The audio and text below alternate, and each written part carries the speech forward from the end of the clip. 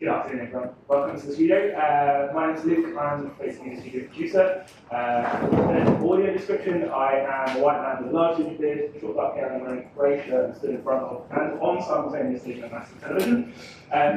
These talks are live every Friday at 1 PM in the studio. Thankfully now we are back, which is great, but also beaming out onto Facebook, YouTube, and Twitter simultaneously. So if you're watching online, you can pick any platform you like. These talks are our chance to throw open the doors of the studio and for you to hear more from the people who are part of our community or who are working on things that excite us. They cover everything from innovative research in the fields of creativity and technology to projects in progress which are in need of feedback, questions, and curious minds.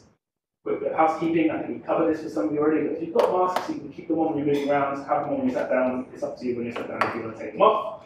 There is some potentially distressing content in the talk today, so we also have a quiet space to the left just there if anyone needs to take a break in the middle of the talk or after the talk, just pop in there. That's the only reason anyone should be going into that space. It's just a safe place to go so if you do find anything uncomfortable. Our speakers today are going to be fully remote because one of them tested positive for COVID, which is going to keep happening and is part of the reason why we do the hybrid version of talks, so we can stay flexible and still have hope people coming and joining us despite the restrictions. An especially big welcome to any of you who are new to the studio. Any hands up in that respect? Anyone? No? Should I just skip the bit about being new to the studio? A captioned and recorded version of the talk will be available after the talk has finished. And there's a Q&A at the end, so if you want to ask a question and you're in the space, just raise your hand and I will come to you. If you're online, use today's talk. In this talk, Dr. Emma Agusita and Dr. Katie Davies, who will appear here shortly, are going to discuss the research project that they've been working on, in which film was used to explore and bear witness to the experiences of binational families and couples trying to cope with the UK's hostile immigration environment. Trigger warning then is that there is discussion of immigration and family separation, as well as stories of separation spoken by the people who experienced them, and some moments of distress. Just to warn you, that will be coming up. There's a film in the middle, it's around slide 7. That's probably one of the key elements where that will happen. But don't worry, the talk is generally really good. Via the magic of the internet, I'm now going to hand over to Katie. Thank you so much, Luke. Thanks for having us, and thanks everybody for being with us today. So we're here to talk to you today about our research project that enabled us to produce a documentary film, which is called Divided by Law. We're going to talk first about what the project is and how and why the project came about. We'll show you a clip from the film. We'll then talk about our research approach and why we chose to work in the way that we did. Practice-led and collaborative approach, and we'll tell you then about what's happened since we finished the film, and also share a little bit about our future plans, after which you can ask us questions. So about the project was funded by the University of the West of England and supported by its Digital Cultures Research Centre, which is based at the Pervasive Media Studio, to which both Katie and I are affiliated. So the main intention, as Luke said, of the research project was to explore and bear witness to the experiences of binational families and couples who are trying to cope with the UK's hostile immigration environment. We chose to use film as a method of trying to help advance people's understanding of what happens to partners and families as they pass through the UK Home Office visa application process, specifically looking at when families and couples become separated because of that process. So crucially, we wanted to use a documentary approach that would aim to give voice to those being directly affected. And we adopted a collaborative approach, working with participants, which we'll hear more about. And we received support from Reunite Families UK, which is a national voluntary campaign group and support network for British and non-UK families who are experiencing separation or potential separation as a result of the UK immigration rules. Can we have the next slide, please? Thank you. So a little bit more background to the subject of the project, the hostile environment for UK immigration. So although hostility to immigration has a long social and political history, in 2012, the then Home Secretary Theresa May made a seminal statement that the aim of government was to create a really hostile environment for illegal immigration. And this echoed the 2010 Conservative Party manifesto goal of reducing immigration. So although this was designed ostensibly to discourage illegal immigration, a raft of policies were implemented, and in practice this had a much wider reach and impact, increasing hostility and posing new immigration challenges for migrants. So the emphasis of these policies were less on being authorized migrants and more on being documented migrants. So being able to prove that you had been given permission to enter and remain lawfully in the UK. We can see the impacts of the process through the Windrush scandal of 2018, where pre-1971 Caribbean immigrants to the UK were wrongly detained, their rights denied, they were threatened with deportation or actually deported in some cases. And this was because the Home Office insisted and demanded on paperwork that was difficult to obtain or impossible to obtain. And this affected a large group of people.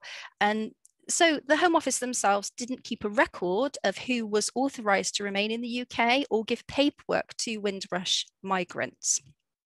In the case of our project participants, this evidencing requirement means being able to show that you meet the requirements to gain permission to enter the UK or to gain permission to remain in the UK with your family members.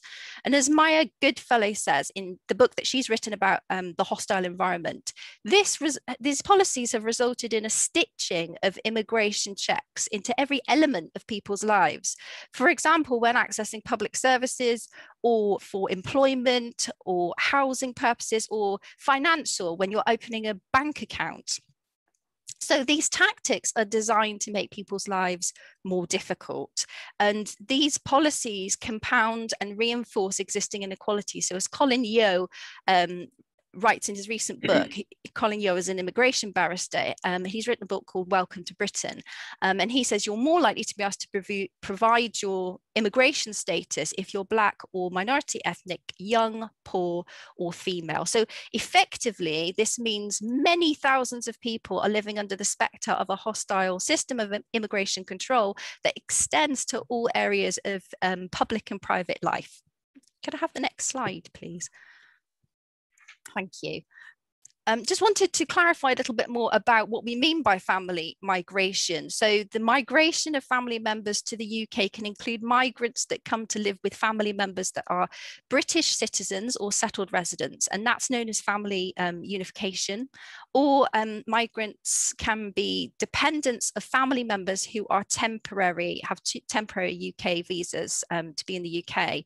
Our project focused on families and couples where a non-UK, non-European economic area family member is seeking to come to the UK to live with a family member that's British or is a settled citizen.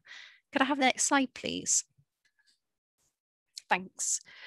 So why is it then that family separation is so common under the UK immigration regime? Well, it's primarily because there are a raft of complex visa rules and regulations. So a major obstacle is the minimum income requirement. So the spouse visa minimum income requirement was introduced in 2012, and it's resulted in the division of thousands of British citizens from their families and partners.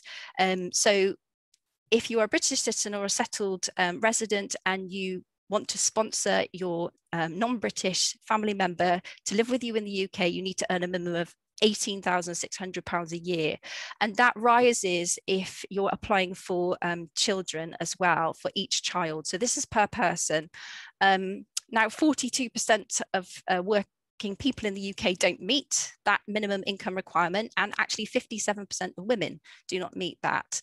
There are also unaffordable fees. So the application costs £1,523 currently per person if you're applying from outside the UK. And so for additional children, you can quantify that, multiply that again. There's a medical surcharge to pay upfront for use of the NHS, which is currently £674 for an adult, £470 per child. There are complex rules on evidencing, as we've indicated, evidencing your income, evidencing your relationship, evidencing your immigration status. And there's no guarantee of success. So in 2015, roughly 1 in 3 applications were refused. There can be processing delays, there's lost documents and so forth, and there is incorrect decision making. So if you look back at the statistics for appeals, immigration appeals, but anywhere between 40 and 80% of appeals are upheld in favour of applicants. If you happen to meet all of these requirements, then you would proceed along a 5-year route to settled status. But to do that, you're looking at a minimum of around £7,000 in application fees and associated costs per person. So you can see why this acts as an immense hurdle to many people, and that's why a lot of families become separated. Could I have the next slide, please? Just pausing for a moment to think about the evidencing, because this is something that we touch on in the film, and evidence extends to evidencing your relationship. So visa applicants are required to provide evidenced accounts of the subsistence and genuineness of their personal relationships. Natasha Carver's work, who's an academic at the University of Bristol, her work is particularly useful, and she examines the notion of genuineness in relation to ways that applicants are expected to conform to normative displays of genuineness, so what the Home Office expects relationships to be like. And failure to conform or be able to adequately evidence this can risk rejection and ultimately separation, so this is further compounding the situation. Could I have the next slide? Thanks. So a little bit about, Katie and I are just going to say a little bit about our work and why do this project, why we came to this project. So I'm a lecturer and a researcher at the University of West of England currently, and I'm a creative producer, and my focus is on media, communications and culture. I've got an interest in social justice, civic participation, also co-creative approaches. So my background is in freelance arts and media practice, mainly around community arts and media projects. And I was interested in using visual and creative methods to examine experiences of family separation due to immigration controls. And that's rooted in my personal experience of navigating the UK immigration system and experiencing separation because of it. So I've done 2 prior research projects. The first research study was back in 2018 called Visualizing Love, and that was looking at the effects of cross-border separation for partners and families, but also looking at the ways that partners and families use how they communicate while they're apart as well. And it tried to reflect on the realities of people's struggles to be together, but also trying to make those visible through the use of creative co-production processes. So using illustration, I worked with a fantastic illustrator called Radley Cook, and that project produced mixed media works and resulted in an exhibition that sought to highlight the experiences and impacts for families affected. The second project was in 2020, and that was a project led by Catherine Charsley at the University of Bristol called Kept Apart.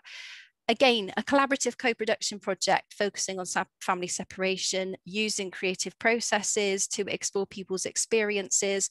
And these 2 projects both highlighted the really harsh impacts of family separation, which range from financial, emotional, social, mental, and impacting people's physical health as well. So that's why I was inclined to continue to pursue work in this area. And Katie, I'll hand over to you now so you can say about your experience, background.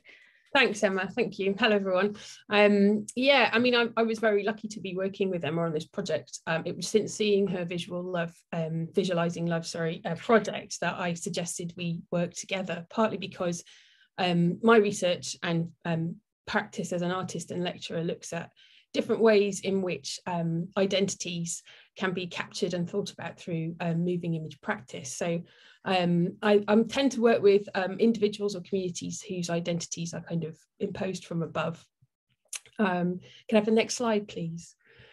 And and so yeah, I've worked a lot with people who are going through different types of transitional situations. So I made a film about becoming a British citizen. I've also worked with veterans, and I'm currently working with veterans on a research project.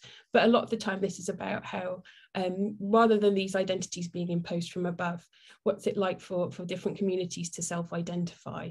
And I'm really interested in how moving image practice can really play a big part in that process. And then what also doing that together really produces for those communities and in terms of learning. So I think it'd be a really good idea now to introduce you to the film. We've got a 10-minute clip, which we've taken from the centre of the film. So I think what's really interesting is now you'll get to start to hear people that we've worked with, and then afterwards I'll be able to explain a little bit more about how we went through that process. And also hopefully it'll put in context some of the things that Emma introduced at the beginning of the talk. So Jack, if it's possible to play that clip, thank you.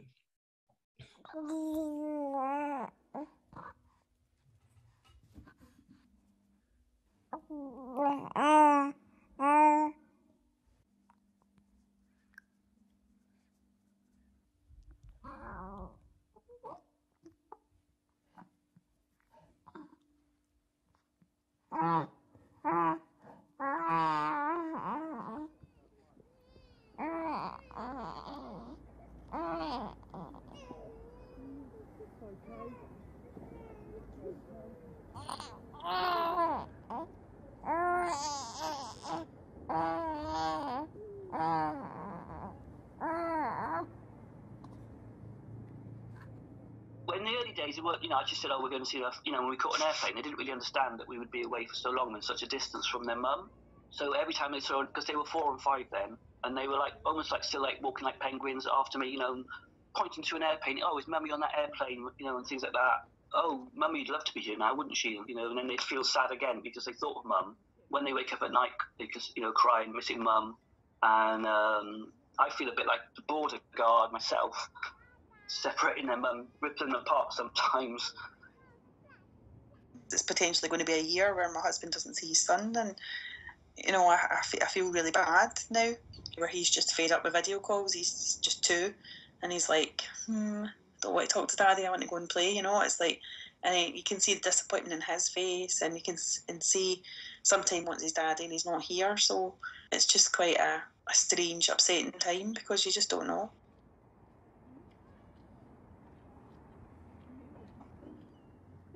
I just think the emotional toll was far more extreme than any of us realized. And we got to a point where my son was sobbing his heart out every night. And I'll never forget the one evening he came home from school, and he was just sobbing and sobbing on the hall floor. And he asked me which way is South Africa, and I kind of figured out which way was south. And he tried to open the door and it was locked. And then I realized it was because he literally said, I'm going to start walking and I'm not going to stop until I found dad. It actually makes me want to cry now when I think about it. But the worst was, he would say, I don't understand why dad can't come here. And the worst was having to say to him, I also don't understand.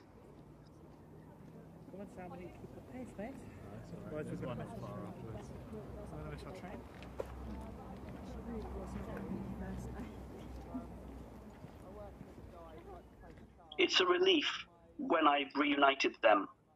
It's like a weight off my shoulders, because heaven forbid if something serious happened to one of the kids, if it happens when I'm looking after them and she can't come, and all your friends, they just can't believe. What, are you sure? Yeah. Are you sure you haven't done the right form? That it's going to happen to EU citizens soon.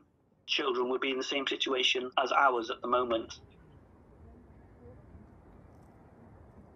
They basically said that my separation from my daughter was my own fault because I'd left the UK willingly. It was nothing to do with them. Essentially, the ultimatum I've been given is, well, you can be with your wife or you can be with your daughter, but you can't be with both. How can you blame someone for conforming to your rules, doing everything they're supposed to do, and then saying that their current situation is their fault?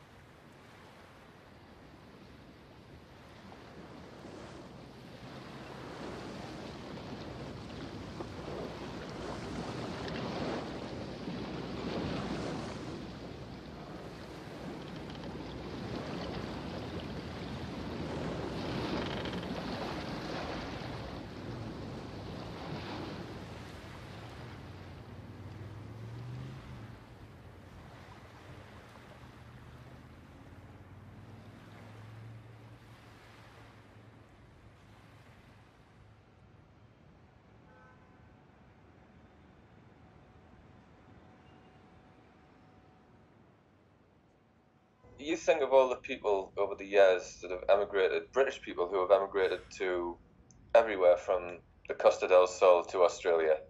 So the only difference between people wanting to come to the UK to better their prospects is often nothing more than the colour of their skin or their country of origin. And I think there's multiple kind of cases to be made and arguments to be had around the subject of immigration. The main obstacle you've got is people's misconceptions, brought about largely by the British press. They're not draining the NHS dry. They're not claiming benefits. They're not entitled to this. They're not entitled to that. You know, you have to get the truth out there.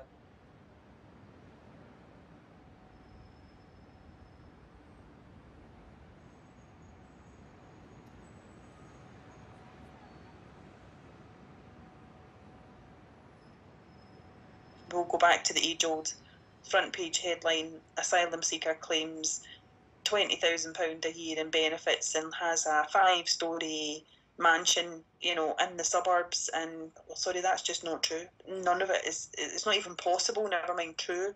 I think it's the perception and the understanding that has to change, and how it changes, I'll be honest, I don't know, because it is so widespread at the moment as to how people think and how it's perceived. But that perception has to change for people to understand.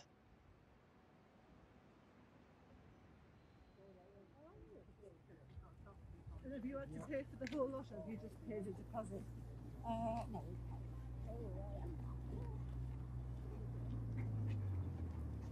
Sit on the posh wino seat.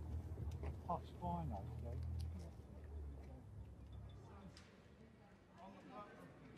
I got a letter from the Home Office that I was on immigration bail. So I had to sign into the police station monthly, and I had to be within the specific 15 minutes, or else they would mark that I wasn't there and I was liable to be deported. So that was me being treated like a criminal despite having no criminal record here or in the States or in any country that I've ever lived in my entire life.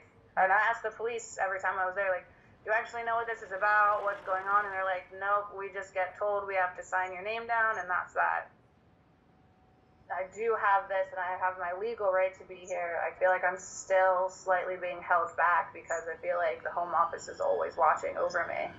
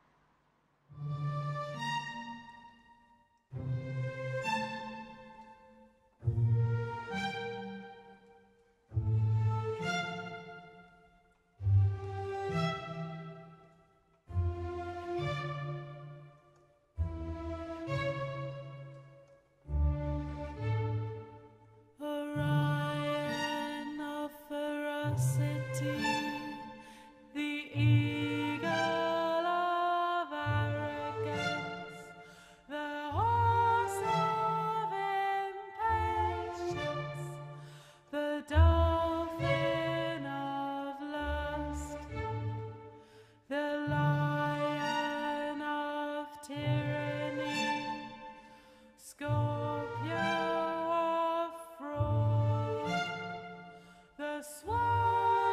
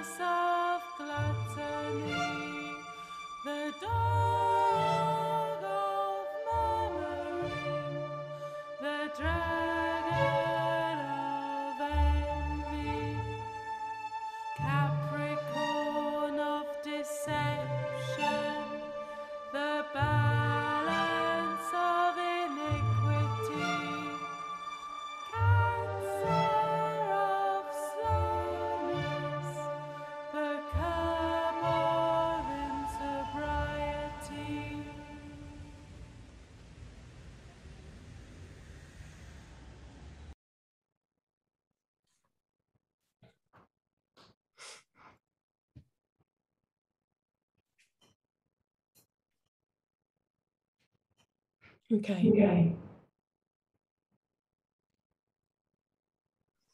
So next slide, please.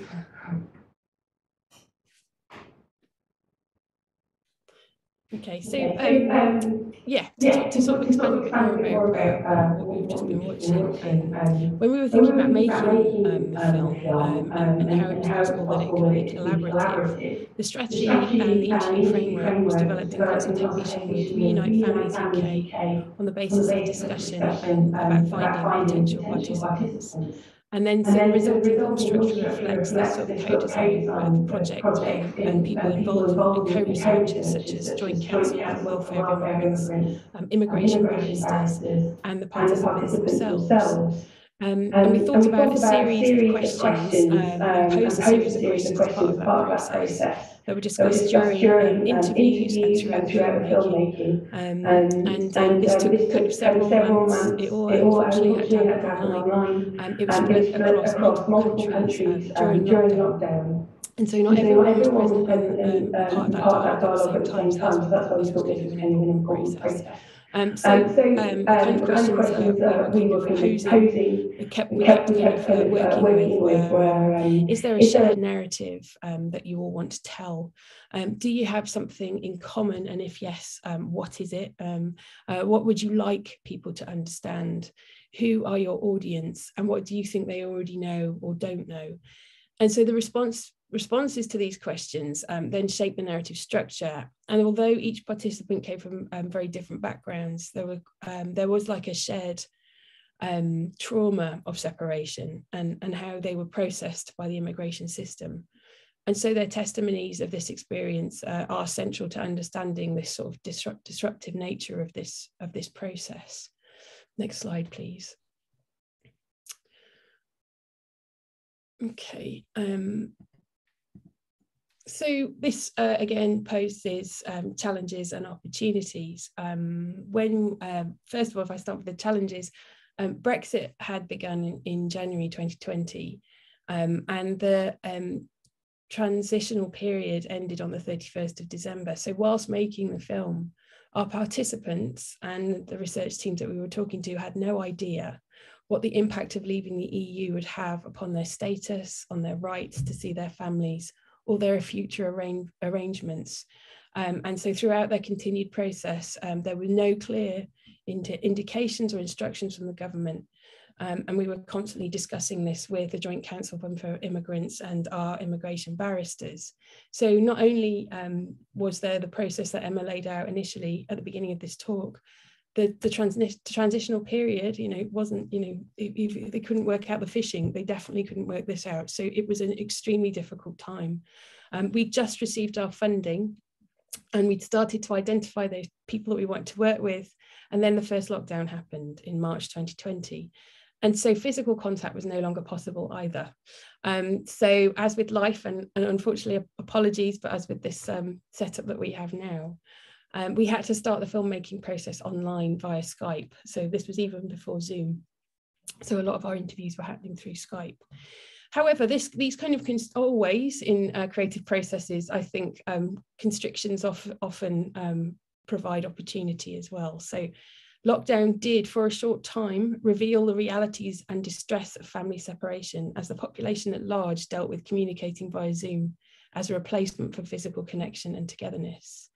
This that you're experiencing now in terms of talking to us is apparently absolutely acceptable to the Home Office in terms of family contact.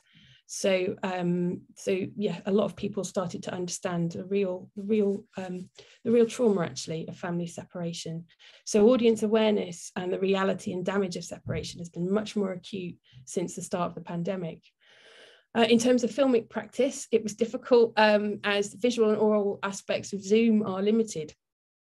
However, ideas of care and the importance of physical presence in a world of Zoom calls felt vital and became a reason, and one of the reasons why I thought about using 16mm film and its processing. But firstly, that was because I really enjoyed the physical nature of film itself, which means a great deal of care has to go through shooting, developing and scanning. But this process of care, I felt like could also be translated into a reflection about the individuals we were speaking to and their individual stories. And the film stock itself became a kind of physical link between me, us, and them, and it was fragile and precious. So that was one of the motivations for wanting to use film.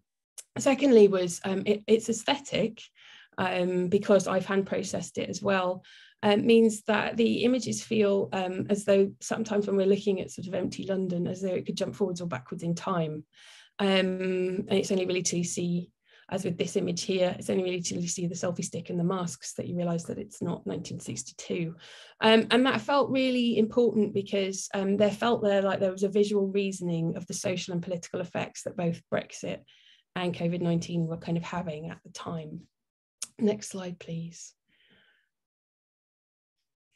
Okay, so in terms of outcomes, outputs, and where we are now, our aim is to, and has been about engaging multiple audiences through this single screen version, and it's been distributed through international film festivals and screenings and online networks. And it's also been part of a case study for undergraduate and postgraduate curriculum, focusing on practice-led methodologies, practice-led production through teaching and different learning outcomes. In May 2021, the film was selected for Oberhausen Film Festival, and it got a mention, a special jury mention, which was fantastic and important for everybody that's participated in the film as well. And it's been selected for London Short Film Festival coming up this January, and it's currently in the selection process for Rooftop Films in New York. Because I've got a fuzzy COVID brain, I've also forgotten to put in there that it was shown in Tobor Film Festival as well in Croatia in July. And I even went up to Mima in September and presented it as part of a festival, a weekender festival up there with Andrea Luca Zimmerman. So apologies that those aren't on the slides, but it's getting out there, and it's got some legs, which is really exciting. In terms of being included in teaching and teaching practice, there's a further goal for the film to act as a resource for educators teaching about the subject of family migration. This is really important for us. So the film has been used by academics in the University of Bristol for teaching about family law and transnational families and migration, and by Emma in her teaching around media campaigning practices of communicating for social change. And so finally, we're really hoping to make the film available to the Joint Council for Welfare of Immigrants and Reunite Families in order for it to have some impact for them in some way that's useful to their networks. And so there can be much more that can happen around the impact, hopefully, that the film can have and the awareness that it could have as well. So you can see the whole film at dividedbylaw.org online, because we put the full version up on there. And yeah, we encourage you to ask us any questions now about, and to say thank you also to the Faces Media Studio for having us as well today. Thank you. Huge thanks.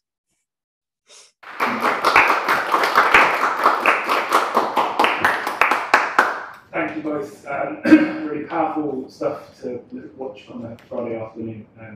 Thank you so much. Are there any questions from the room or online? Okay. We have one online. So Melissa says, what have the reactions been to the film from your participants?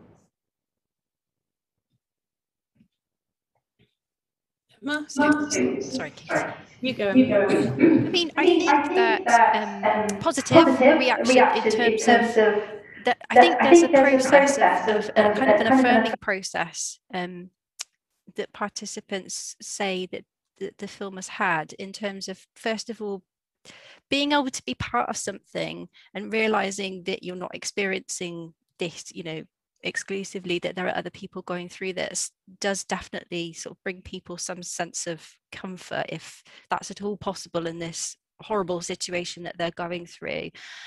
But also, I think, realizing that the project was an opportunity to, as much as possible, have their voice heard.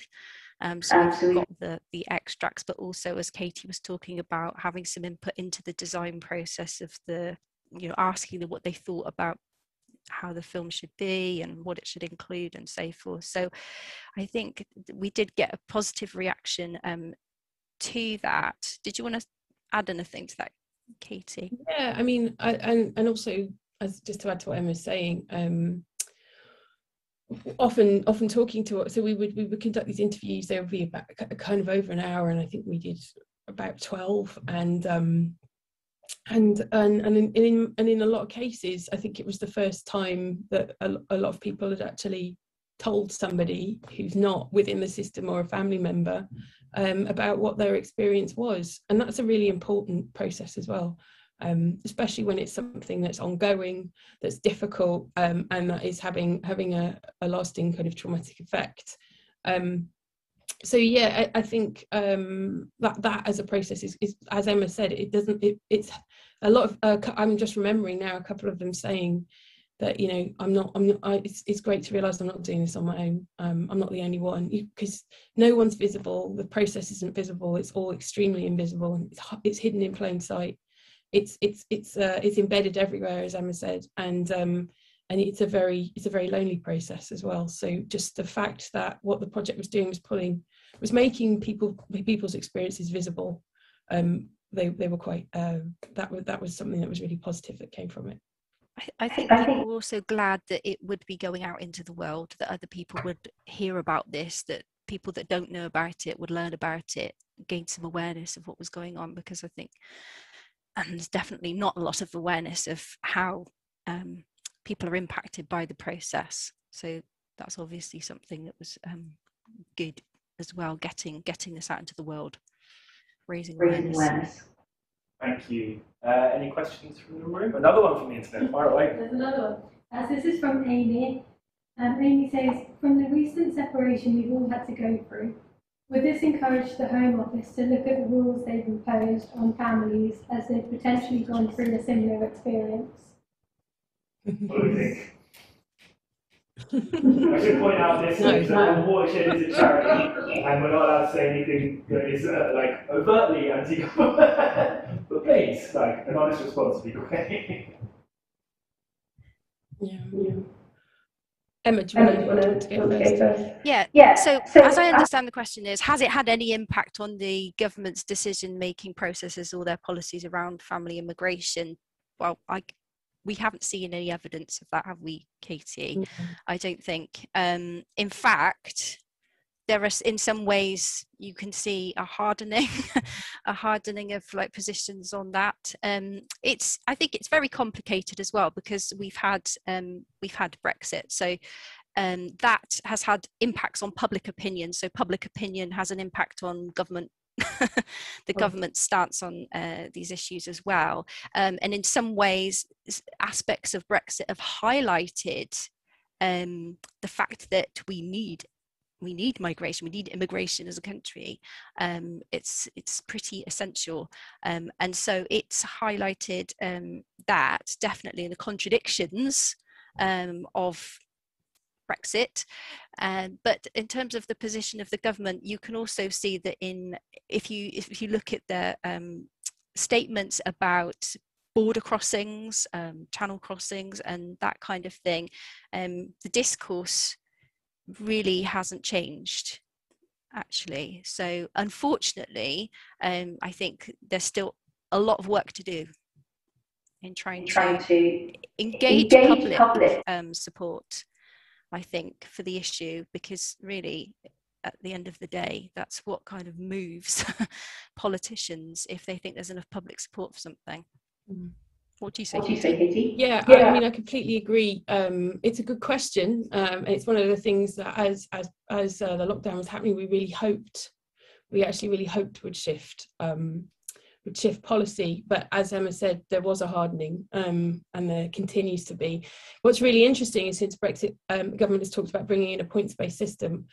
Well, you heard Emma talking at the beginning about all the things that people had to do before a points-based system. So I'd like to know if this wasn't a points-based system, what one would really look like. And I think, or how this could become any harder, because it will become harder, and it is becoming harder. And I think at some point during the first lockdown, there was some discussion in the public media about exactly what it is that anyone who's applying for these visas and right to remain has to go through, partly because most of, or a lot of the care workers who were working in the NHS, especially doctors and nurses, especially during the first ramp and spike of the pandemic, were making it very clear that they were themselves were having to pay, as we worked in the NHS, the surcharge of £674 a year to use and access the NHS whilst working there, and the fact that they were struggling with the immigration laws whilst also being so vulnerable, and that story kind of disappeared as quickly as it did appear.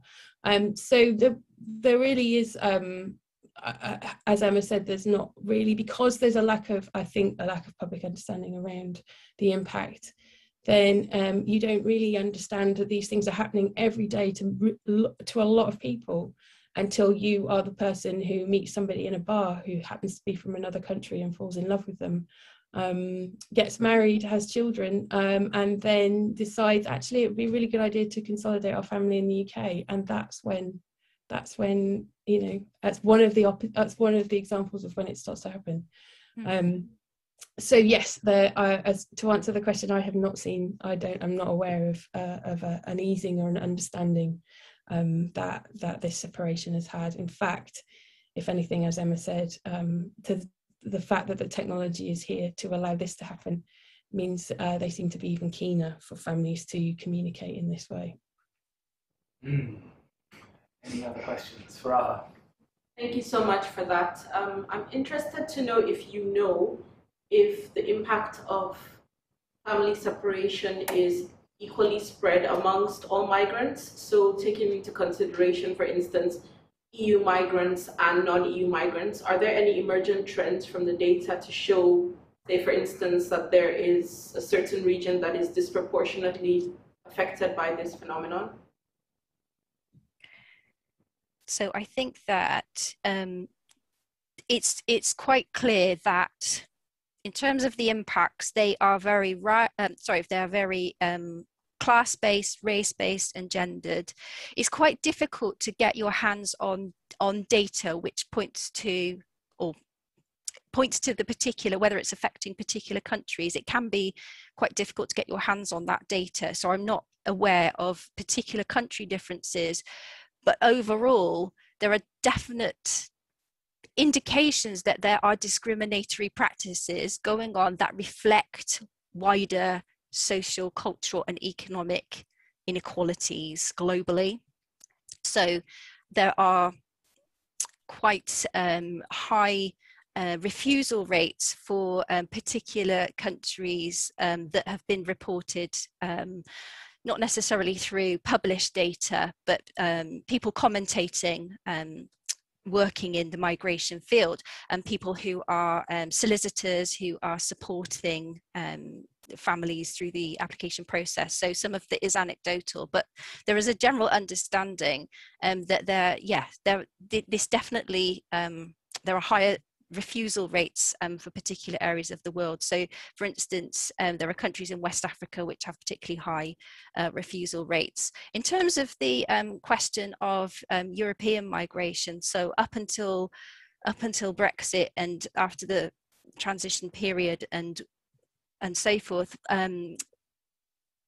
EU migrants came under a different pathway of migration, so didn't have to go through the UK immigration process if they were going through as a family member, and that's what's changed now with Brexit. So I think what will happen is that we will begin to see those impacts hitting EU migrants and their families in the coming years. So, and it's been something that certainly people working within this field are really aware of. People who are supporting families, if they're working in the legal field or in advocacy or campaigning, are really aware that this is coming, that this is going to have a huge impact and it's going to exacerbate the situation. There's going to be more families in this position, as we said in the film. Sorry, Katie, did you? Yeah, and just to follow up from that, I think that period where that change fully happens is March 2022. So it's imminent, and yeah, and then that will be the shift, so that the process is the same for for anyone from Europe as well as outside of Europe. So that's when, and what's quite amazing is I think once I heard an advert on the radio saying you need to think carefully about whether you've registered for settled status if you are an EU citizen within the UK, but it's not. It's given the effect and the impact that it's going to have. There really hasn't been a lot of coverage of this and about the importance of it as well, and the effect that it will have. So yeah, it's quite surprising. Any other questions? Thank you, Brian. Great. There's one more online. So Melissa asks, did you have to think about triggering trauma when you were recording people?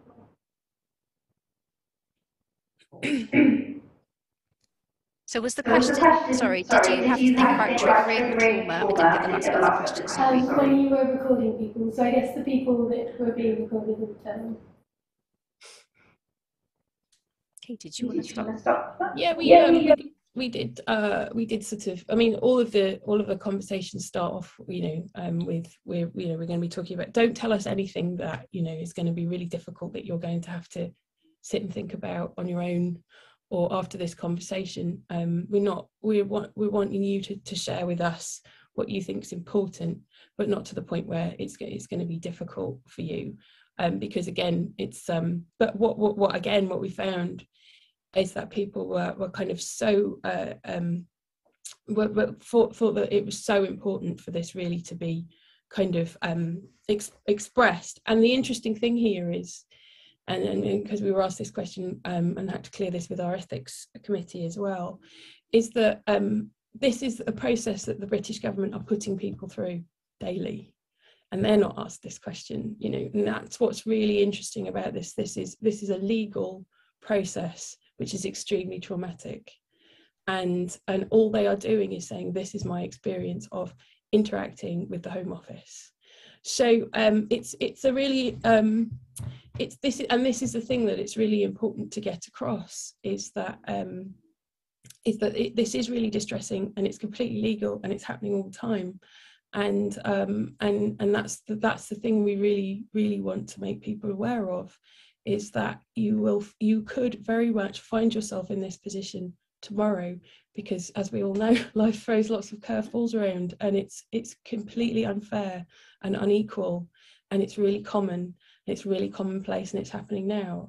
So in terms of being able to discuss that, it was a real release, I think, for people, rather than kind of a trigger, because the triggering part is not only experiencing it, but the fact that it's muted, silenced, and invisible. So we were careful when we were working with people, but what we found is that there was a real release for them, and that worked in a really positive way.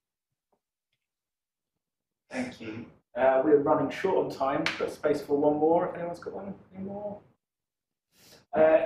Katie, Emma, this might be a tricky one to answer, but I'm conscious that we've talked about some pretty heavy stuff today, and often it's to try and close out the space with something that some way people can learn more, or something they can do. Is there anything you might suggest in terms of lobbying, protesting, charities, groups to look at? I think so it's important to acknowledge that there are groups working in this area. So Reunite Families UK, they are doing a lot of campaign work, especially around the minimum income requirement and trying to get that abolished. So Reunite Families UK got a website, they've got a Facebook group, they're actively running different campaigns at the moment. So I think if people want to learn more about it, if they want to find out what they can do in terms of calls to action, Reunite Families is definitely a good organisation to look up.